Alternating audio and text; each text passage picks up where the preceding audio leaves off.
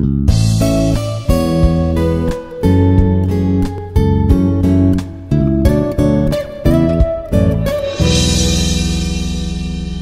everyone, I am K. Saibaba, Assistant Professor, Department of Physics, Institute of Aeronautical Engineering, Dundigal, Hyderabad. Today our topic is fiber optics. We are going to discuss about the fiber optics. First of all, what is the fiber optics? Fiber optics is a branch of physics based on transmission of light through the optical fibers which are made up of glass or plastic. These optical fibers carry the light over long distances without loss. And Sir John Tyndall was demonstrated about this optical fiber. The light can be guided along the stream of water by employing of total internal reflection. The development of fields of communication and information technology demand very easy and rapid transmission of data over long distances. Light waves cannot travel in open atmosphere as the energy gets very rapidly dissipated. Hence, some kind of guiding channel is needed, just like for guiding electric current. A conducting path like a metal wire is needed. So our light waves are cannot traveling in our open atmosphere. That's why we need one channel, one waveguide to transfer the light waves from one place to another place, like our copper wire in our electric field, which carries the current. So optical fiber provides the necessary waveguide for our light. So what is optical fiber? Optical fiber is a long, thin, dielectric material which can be made up of glass or plastic and which transfer the data from one place to another place without loss. Optical fiber is a flexible, transparent fiber and it is made up of glass or plastic than human hair. It can function as a waveguide or light pipe to transmit light between the two ends of the fiber. Power over fiber optic cables can also work to deliver an electric current for low power electric devices. You are measuring here the bunch of optical fibers in this diagram. Optical fibers are widely used in fiber optic communications where they permit the transmission over longer distances and at higher bandwidth than the wire cables. And fibers are used instead of metal wires because signals travel along them with less loss and are also immune to electromagnetic interference. So optical fibers can transfer the data from one place to another place, and fibers are also used for our illumination and art. The optical fibers are playing major role in our field of communication and these are having many advantages. According to these optical fiber advantages, these optical fibers playing major role in our field of communication and these are having many advantages. So these are some of the advantages we are going to see now. Higher information carrying capacity, light in weight and small in size, and no hazards of short circuits as in the case of metal wires. These can be used safely in explosive environment, immunity to adverse moisture and temperature conditions, low cost of cables per unit length compared to copper cables, no need of additional equipment to protect against grounding and voltage problems. These are the main advantages of this optical fiber. That means these are very lightweight and small in size. That's why you can use anywhere simply and easily. And there is no short circuits in this case and there is no internal crosstalk in these optical fibers, and we are using in any atmosphere also because of these are having independent production of this one. That's why there is no other production is no need to other optical fiber. Because of these advantages, the fiber optic communication is being currently utilized in our different fields like medical field, like military field, like that. In different fields we are using optical fiber because of this much of advantages are there. Now we are going to see the structure of the optical fiber. So what are the main parts in optical fiber? We are going to see one by one. So the optical fiber consists of majorly three parts are there. So those three parts, one is core and second one is cladding and third one is buffer. When we are going to see the optical fiber, this is having three major parts. Those are core, cladding and buffer jacket. So how they are exist in our optical fiber, now we can see. So first of all, the inner part, which is inner cylindrical part, which is made up of glass or plastic, that is known as our core. The core is surrounded by cladding. One more layer is around this core, that is known as our cladding, and this is having black coating at outer surface, that is known as our buffer jacket or outer jacket. Totally we are observing here three major parts in our optical fiber. Those are core, cladding and buffer jacket or outer jacket. So what is the core, what is the cladding and what is the outer jacket or buffer jacket? Now we can see. Core is the inner part of the optical fiber, which is cylindrical material and which is made up of glass or plastic. It is the major part in this optical fiber because of the total light or data can transfer or passing through this only core, passing through this core.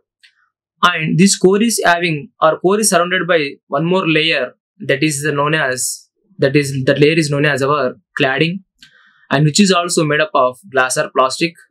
But here condition is the cladding is having that the refractive indices or refractive index of this cladding is slightly lesser than that of our core material. That means the refractive index of the core is higher than the refractive index of cladding. And last one is buffer jacket. It is the outermost layer. It can protect the optical fiber from different cases in our atmosphere. Now we can see one by one what is the meaning of core and how it is exist, what is the dimensions of this diameter and etc. one by one. First of all, you can see this diagram. In this one I was observing here three layers of optical fiber. Okay, and in this one, first one is core material and which is central part of the optical fiber, which is surrounded by one more layer that is known as cladding.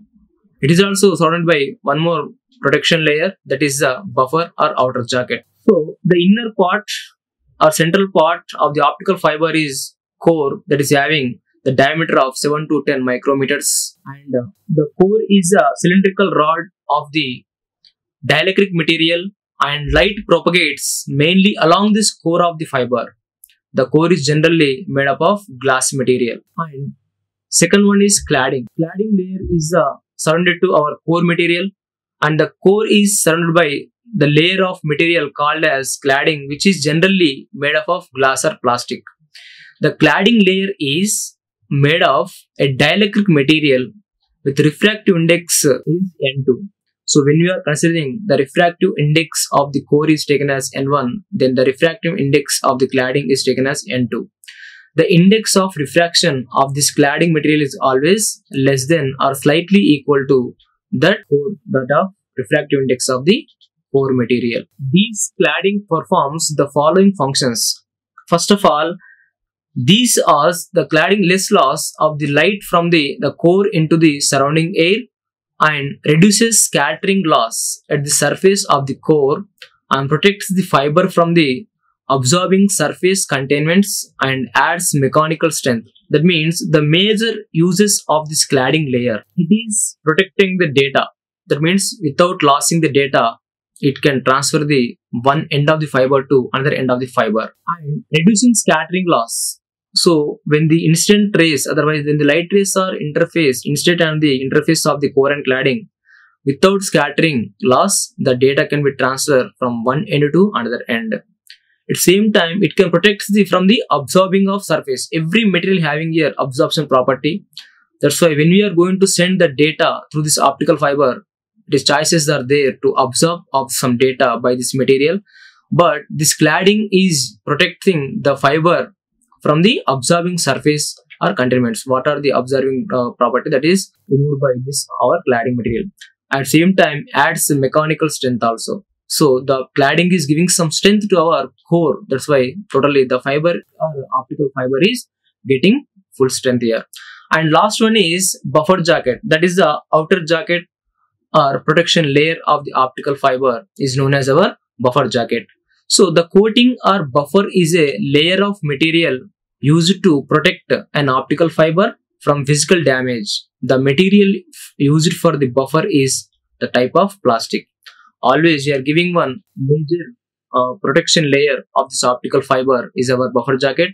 So the buffer jacket is protection to the optical fiber because of we are not giving any other equipment to protection of this optical fiber. So when we are using the optical fiber cables in our surroundings, sometimes we are stretching that, we are pulling that, and we are holding that. Okay, we are bending. In these different cases, the fiber optic cable is not damaging because of it is actually having the protection layer with it. That's why anywhere simply we are installing this optical fiber cables. So that's why that is giving us the fiber jacket or buffer jacket is giving us the protection to our optical fiber. So these are different three layers in our optical fiber, and that's why this is a construction of optical fiber. In our structure of optical fiber, just we have seen that first layer is core, and second layer is cladding, and third layer is buffer jacket. Core, cladding, jacket, and these three are the major parts in our optical fiber. In that, the total data or light can transfer through this core material only, which is our central part of optical fiber. Now we are going to see what is the principle of optical fiber. Based on which principle our optical fiber is working. The optical fiber carries light from one end to another end of the fiber by the principle of total internal reflection. Okay, that's why the working principle of the optical fiber is total internal reflection. So what is the meaning of total internal reflection and how it is occurring and what are the conditions of this total internal reflection? We can see one by one. So before the total internal reflection, we are going to see, or we have recalled that our basics of the ray optics, those are reflection and refraction. First of all, we can see that reflection. Already we know that about this reflection. How can define? What is the reflection? When the light rays are incident on the boundaries or barriers of a region, these light bounce back. The bouncing back of light rays when it is incident on the boundaries or barriers is known as our reflection. So for example, now we can see that it is our region. Okay, the light ray is incident on this region with some angle. So where it is incident, at that point we have to draw one normal line which is perpendicular to our surface of incident. Then we are observing the small angle. That means the first ray which is known as our incident ray, and the incident ray is making some angle with our normal line n. That is taken as theta I, otherwise simply it is known as I, angle I. Angle I is the incident angle here. When the light ray is incident on this boundary, it is bounced back into same medium. That second ray is known as our reflection ray, that is R, and the R also making some angle with a normal line, that is R, theta R, otherwise angle R. And here, according to reflection law, first law of reflection is always the angle of incident I equal to angle of reflection R. What is the first law here? When the light ray is incident on the boundary of medium or barrier of the medium, it is bounced back. So the bouncing back of the light is nothing but reflection. So in this case, the incident ray is making some angle with normal line, the normal line which is to incident point on the surface, and at the same time the reflection ray also making some angle with our normal line, and these two angles always equal. That's why the first law of reflection is angle of incident equal to angle of reflection. Then second law of reflection. Here we are observing three lines. One is incident ray, and second one is normal line, and third one is reflection ray. So the incident ray, normal line, and reflection ray, these three are exist in same plane. These three are exist in our same plane. This is our second law of reflection. The incident ray and normal line and reflection ray, these three are exist in our, or three are lies in our same plane. This is our second law of reflection. So this is the first concept or first basic of ray optics is reflection. Simply that is bounce back of the light at the boundary of the region, at the barrier of the region, is known as our reflection concept. But we are going to see that total internal reflection. But here only we have seen that reflection. So the difference is there between this reflection and the total internal reflection. So before going to see that total internal reflection, now we have to know that about the refraction concept also. So what is the meaning of refraction? Now we can see. In reflection, we have taken only one medium or one region. In that, one light ray is passing, and when it is incident on the boundary, it bounces back. That is reflection. But here the case is two mediums. When the light ray is passing from one medium to another medium, the light is bending and travel at the boundary of two mediums. So the bending of light at the boundaries of two medium is known as our refraction concept. What I am telling here, simply when the light ray is passing from one medium to another medium, at the boundaries of two medium, the light ray is bending and travel. So the property of bending of light at the boundaries of two mediums is known as our refraction. So now we can see how it is possible. Refraction.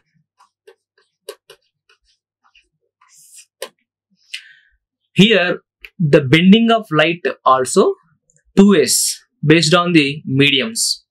I told you when the light ray is passing from one medium to another medium. But which type of mediums? In our optics, we are going to see here two types of mediums. One is denser medium, one is rarer medium. How can define denser medium and rare medium? That is always depend on the refractive indices values of these mediums. So we have to know now what is the meaning of refractive index. Refractive index is the property of a medium, but how can define it is? So refractive index of any medium is defined as, that is the ratio of velocity of light in vacuum to the velocity of light in that medium. Velocity of light in vacuum to the velocity of light in medium. That is known as refractive index of that particular medium. So here mu equal to C by V you are writing. So C is the velocity of light in vacuum, and always that value, what is the value here? C equal to 3 into 10 to the power of 8 meter per second. And V is the velocity of light in that particular medium. For example, you can take here air medium is there. So mu air, that means refractive index of the air, that equal to C by V. C and V of air. So velocity of light in air medium also, it is nearly or approximately equal to the velocity of light in vacuum. That's why here C and V values both are same. So 3 into 10 to the power of 8, and it is also 3 into 10 to the power of 8. Both will be cancelled. So you will get here only 1. So mu air equal to 1. That means what? The refractive index of air medium equal to 1. Okay. But compared to with other medium, for example, you can take it is water. So mu of water, refractive index of the water equal to C by V of water. Here the velocity of light in vacuum is always constant, that is 3 into the power of 8 meter per second, but velocity of light in water is different. It is nearly 2.5 meter per second. So 3 by 2.5 meter per 2.5 into 10 to the power of 8 meter per second. So 10 to the power of 8 into the power of 8 cancel. So 3 by 2.5 is nearly equal to 1.3. That means the refractive index of the water is 1.3. Same like if you take the glass, the refractive index of the glass is, you will get 1.5. It is 3 into 10 to the power of 8 meter per second by the velocity of light in glass is 2 into 10 to the power of 8 meter per second. 3 by 2, it is equal to 1.5. So now we can observe the refractive index of air is 1, the refractive index of water is 1.3, the refractive index of glass is 1.5. But I am coming to tell you what is the meaning of denser medium and rarer medium, right? So if you take air and water, in these two mediums, the air having refractive index is only 1, the water is having 1.3. So which is more here? The 1.3 is more. That's why the water is having more refractive index than air medium. That's why the water is known as denser medium, air is known as rarer medium. Clear? If you take that water and glass, in these two cases, what we can observe, the glass having refractive index as 1.3 only and the glass is having 1.5. In this, glass having more refractive index than water. That's why the glass is denser medium and water is the rarer medium. So now we got one idea about the denser medium and rarer medium. So in between two mediums, which medium having more refractive index, that is known as our denser medium, and which medium having less refractive index, that is optically known as rarer medium. So this is about our denser and rarer medium. But our point is, refraction means we have taken that, when we can say that refraction means the light rays are passing from one medium to another medium, either rarer to denser or denser to rarer. Based on these mediums, the refracted rays are going in two different ways. That's why the refraction concept occurring here two ways. Once we can see that. See here, refraction in two different ways. First case, we can take that from rarer medium to denser medium. So which is our boundaries of two mediums? Which is our rarer medium and which is denser medium? The light rays passing from rarer to denser. So what we have discussed, that the light is bending and travel at the boundaries of two medium. According to refraction phenomena, here also the light is bending and travel. But bending is different ways based on the mediums, from which medium to which medium. That's why here, before that, at instant point on this interface, we can take one normal line, normal to the interface. Now we are observing it is incident ray I, and the incident ray is making some angle with that normal line, that is incident angle I or theta I.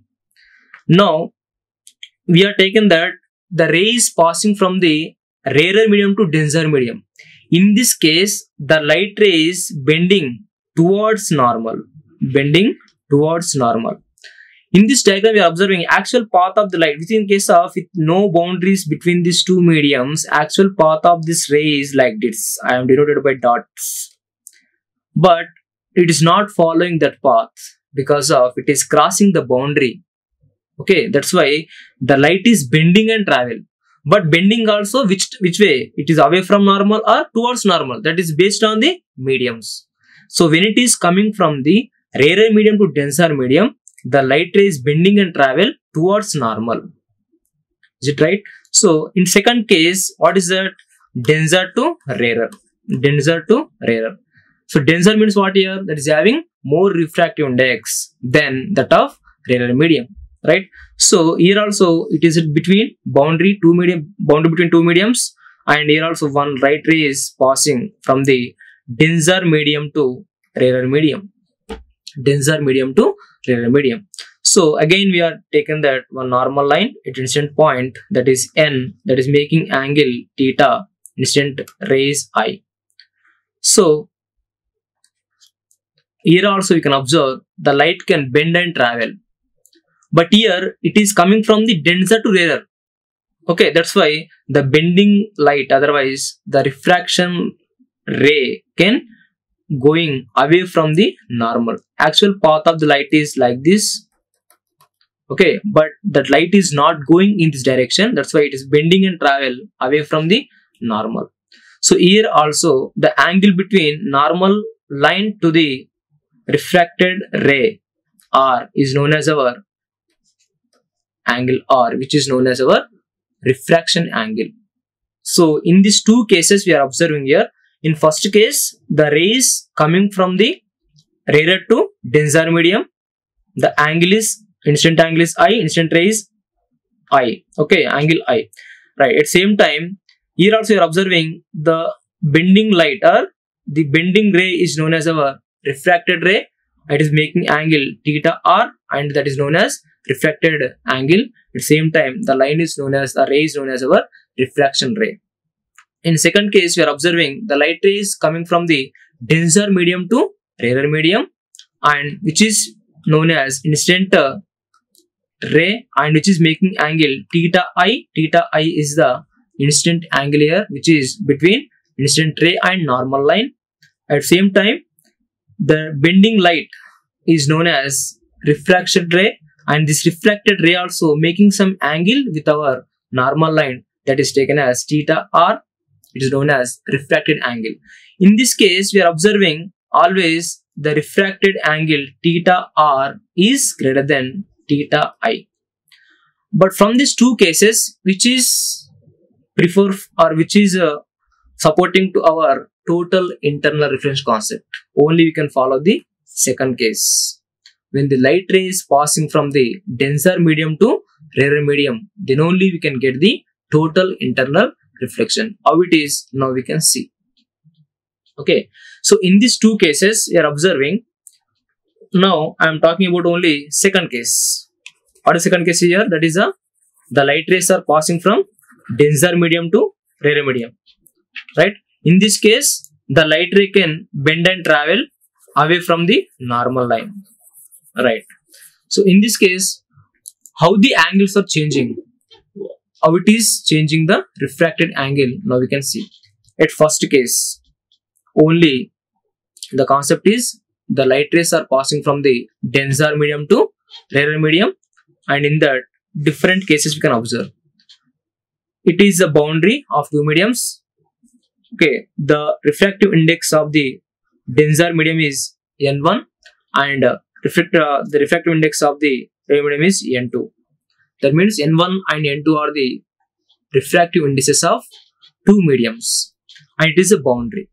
Right, now the light ray is coming from the denser medium to rarer medium, where it is incident. At incident point, you can take one normal line to the surface or interface, and now we are getting the small angle I. I is the incident angle, and capital I is the incident ray. Right, it is from denser to rarer. That's why the refracted ray going away from the normal. That's why actual path is like this, but the light ray is bending and travel away from the normal, away from the normal. So the angle between normal line to the our refracted ray, capital R, that is the angle between normal line to the refracted ray, is taken as theta r. Okay, or simply r. So here theta r is always depend on theta I. Otherwise, r is depend on I. In this case, I is some angle, then r also we have getting like that. In second case, I am increasing that incident angle. Increasing that incident angle. So r also increases. R also increases. If I will increase, r also increases. Like that, if you going to increase and increase and increase, at certain case, we can observe that.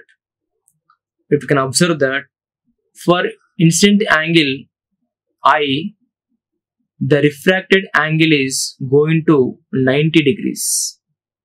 By increasing of r, by increasing of I here, r also increases. Up to here, by increasing of continuously increasing the I value, at certain value of incident angle, the refracted angle is 90 degrees. What is the meaning of that? In this case, the refracted ray is coincide with the boundaries of two medium. In this case, you are observing the refracted ray is coincide with the boundaries of medium. In this case, in this particular case, the incident angle is known as our critical angle. What is it, ma? Critical angle. Right? So that means what? For which angle of incident, the critical, for which angle of incident, the refracted angle is equal to 90 degrees. That is known as our critical angle. Otherwise, for angle of incident, for which angle of incident the refracted rays coincide with boundaries, it is known as our critical angle. So up to here we have seen that incident angle, refracted angle and normal line and boundary. At the same time we have got that critical angle also. If you will increase the angle of incident more than critical angle, then what will happen? Now we can see. So how can we define our critical angle? That is when the angle of incidence is increased, angle of refraction. So increases and the stage is created or reached that refracted ray just coincide with the boundaries of two mediums. So for which angle of incident the refracted rays coincide with boundaries, in that case the incident angle is known as our critical angle. So at the same time the critical angle is giving us the refracted angle as 90 degrees, right? So generally you can see that the critical angle is denoted by theta c, and in that case the refracted angle is 90 degrees. So if the angle of incident furtherly increase more than critical angle, then the refracted angle also it is increases more than 90 degrees. In that case, what is happening? Already in the critical angle case, the refracted ray is coincide with boundary. If in case more than 90 means what? The light ray is crossing the boundary and again it is coming to same medium. So that phenomenon is known as our total internal reflection, right? So before that we are going to see that refraction law or Snell's law. According to Snell's law, what you can write or what is the concept? Here in first medium the refractive index is n1, the second medium the refractive index is taken as n2. According to Snell's law or according to our refraction law, we can take as n1 sin theta 1 equal to n2 sin theta 2. From this one we can write sin theta 1 equal to n2 by n1 sin theta 2, right? First of all, n1 sin theta 1 equal to n2 sin theta 2. n1 sin theta 1 equal to n2 sin theta 2.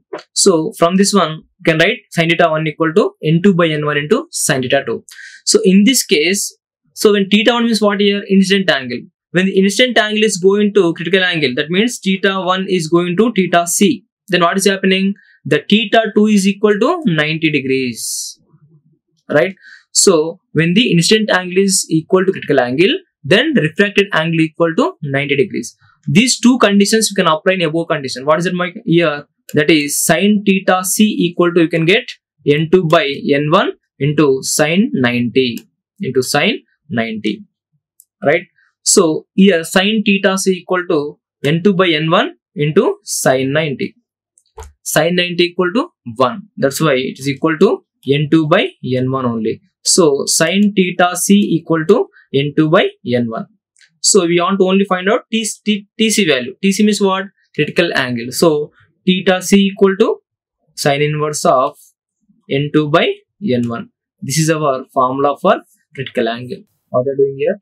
According to refraction law or Snell's law, n1 sin theta 1 equal to n2 sin theta 2. n1 is the refractive index of first medium and theta 1 also the angle in the first medium. That is nothing but incident angle, right? And n2 is the refractive index of the second medium or error medium, and theta 2 also the angle in the second medium, known as their refracted angle. So you can write simply n1 sin theta 1 equal to n2 sin theta 2. Here when the theta 1 is going to theta c, then automatically the theta 2 goes to 90 degrees. That's why theta c and 90 we can write in above equation. Then automatically you can get here n1 sin theta c equal to n2 sin 90. But sin 90 equal to 1. That's why sin theta c equal to n2 by n1. Right? Theta c equal to sin inverse of n2 by n1. So that is the critical angle. So from this equation, completely the critical angle is depend on the refractive indices of the two mediums, denser and ray medium. So this is the concept of refraction and refraction law. Now we can see, now we are going to see that the principle of optical fiber. What is the principle of optical fiber? Already we have discussed that total internal reflection. So up to here we have reached that critical angle. So then furtherly, if you increase the critical angle, then what is happening? Now we can see that is principle of optical fiber, total internal reflection. Total internal reflection. How it is occurring? Now you can see. When it is incident angle is equal to critical angle, this is incident ray and it is theta c.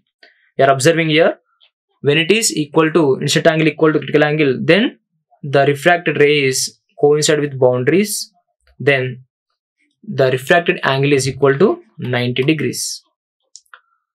If you increase that incident angle more than critical angle, then what is happening here? The theta c, otherwise I is incident angle, that is more than theta c.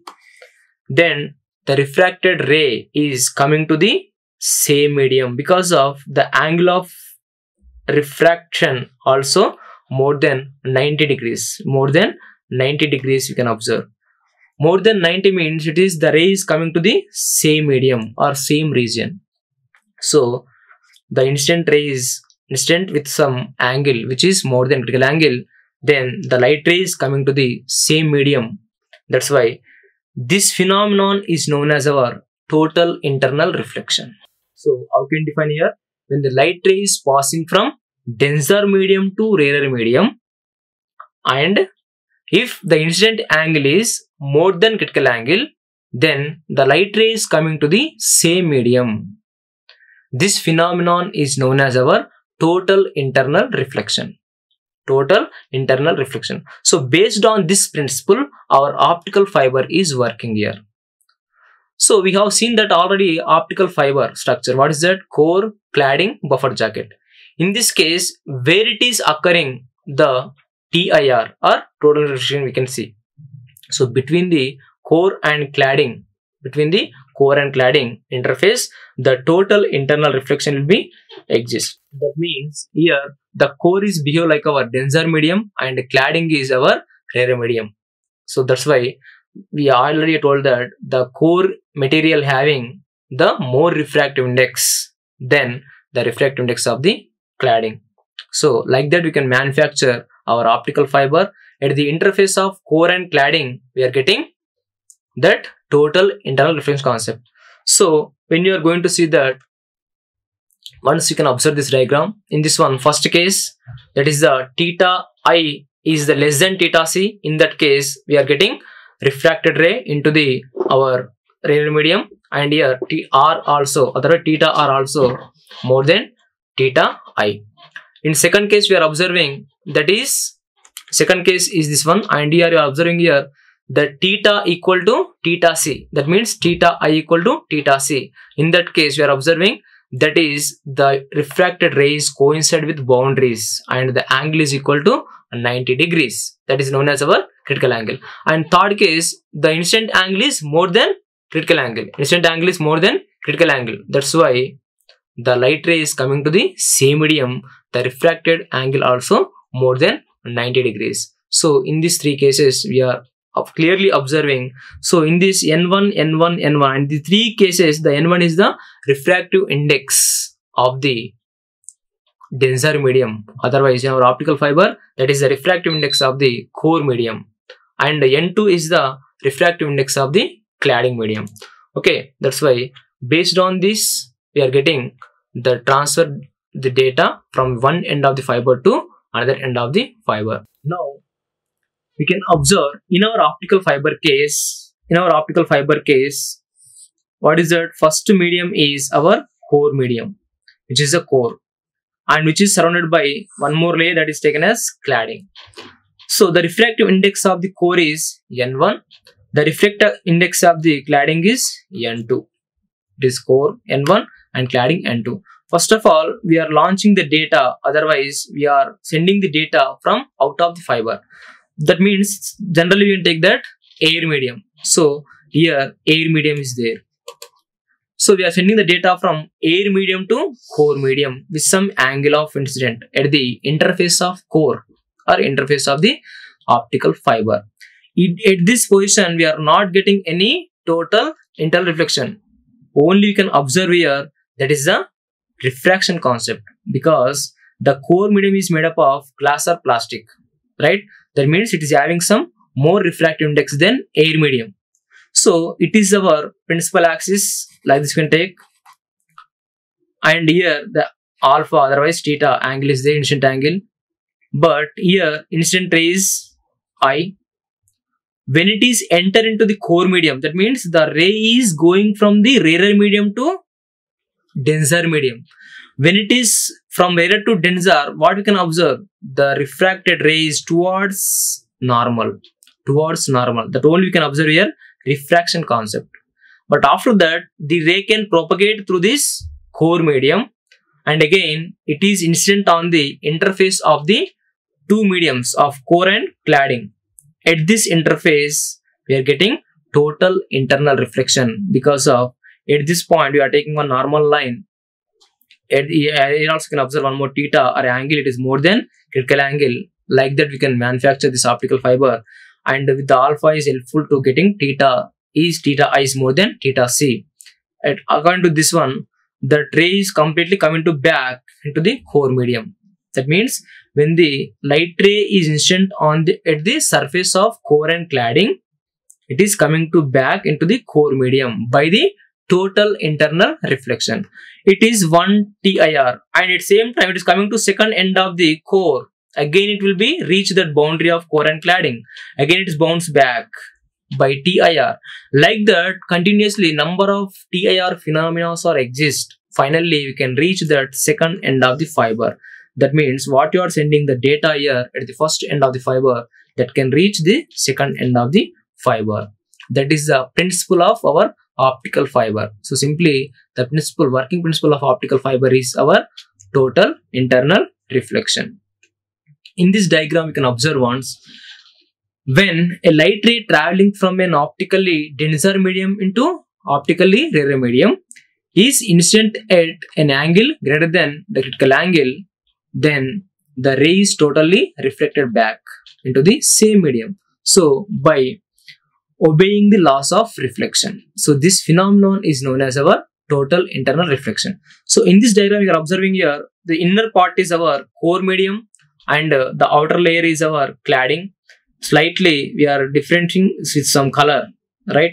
And the number of light rays are enter into the optical fiber, and those are propagating like this. At the interface of the core and cladding, these light rays are bouncing back, otherwise coming to the back, and up to like this number of total internal reflections, we are reaching the second end of the optical fiber.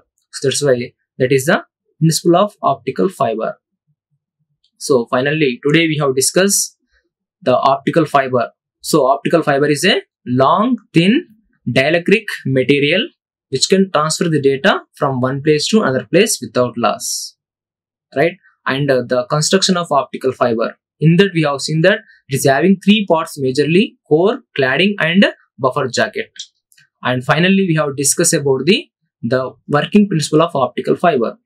The optical fiber is working based on the total internal reflection concept. At the same time, the major thing here, the conditions for TIR we got. What the conditions for? First one is compulsory the light ray must be passing from denser medium to rarer medium. That is first condition. And second condition, what is that? The incident angle must be greater than critical angle. Due to these two conditions, we are getting total internal reflection phenomena. Due to this phenomena, we are getting the optical fiber is working. That's why the working principle of optical fiber is our total internal reflection, right? Next, we are going to see that acceptance angle and acceptance cone and numerical aperture of optical fiber in next class. Thank you. Like, share and subscribe. Hit the bell icon for more updates.